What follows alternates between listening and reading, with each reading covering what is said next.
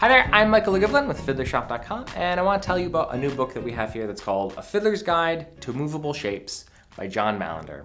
And this is a very fun book. It's part music theory book, part fiddle method book, and part coloring book. So it's sort of a nice balance that John has struck between really heavy and concentrated information, mostly dealing with music theory, but then also, you know, taking a fun approach, which we're all about here at Fiddler Shop. And so you can personalize this by coloring it. There's lots of various coloring things throughout the way just to kind of break things up and let your mind explore other creative things. So as John alludes to in the foreword, is that a lot of fiddle players, including himself, including myself, you start off by learning fiddle tunes, by just playing the melody. But you're not really learning all the harmony and the structure and all the stuff that's going on underneath. It's kind of like if you're gonna make dinner, you're just learning how to reheat the pizza. You're not really learning how we make the pizza from scratch and all the things that involve with finding the ingredients and all the stuff. And I really appreciate this book that it addresses the music theory and all this complicated stuff from a fiddler's perspective, or to suit the needs of fiddle players or jazz or alternative styles in general. And a lot of the music theory and stuff that we normally learn in textbooks is all studying it from a classical perspective.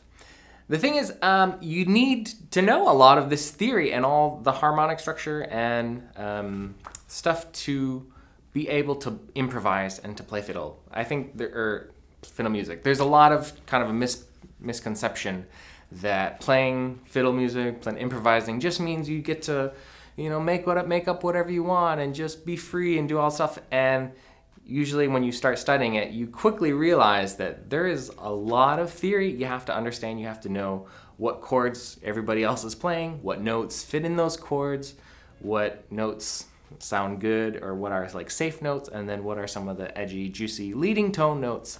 And so there's a lot of rules and there's a lot of theory behind improvising that once you learn, then you can kind of, you know, not focus so much on, but you have to learn a lot of these rules and you have to get over this hump.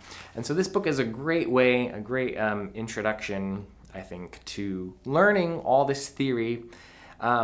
With that said, I don't think that this is actually suited best for complete beginners. I think it helps if you have a little bit of a grasp on how to play your instrument and have a little bit grasp of understanding about music theory.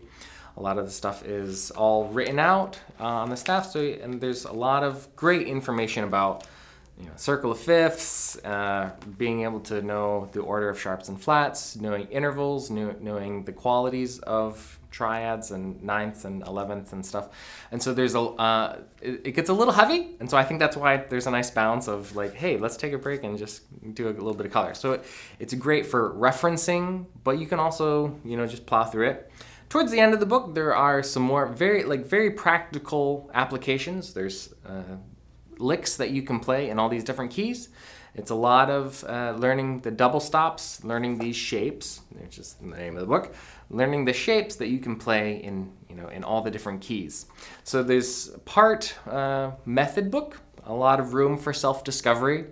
Overall, it's a really powerful book, and appreciate that there's more and more method books and more books and stuff addressed towards fiddle players and taking it seriously, just as seriously as a lot of the stuff that already exists for classical players. So fabulous book. We recommend you pick it up, check it out. It's A Fiddler's Guide to Moveable Shapes by John Mailander. You can find it at fiddlershop.com. Thanks for watching. I hope that was informative and helpful. Yeah, if you want to buy this product, just click right up here. Right there. Do it. There, we would also love it if you subscribe to our channel so we can keep in touch. It's right over there.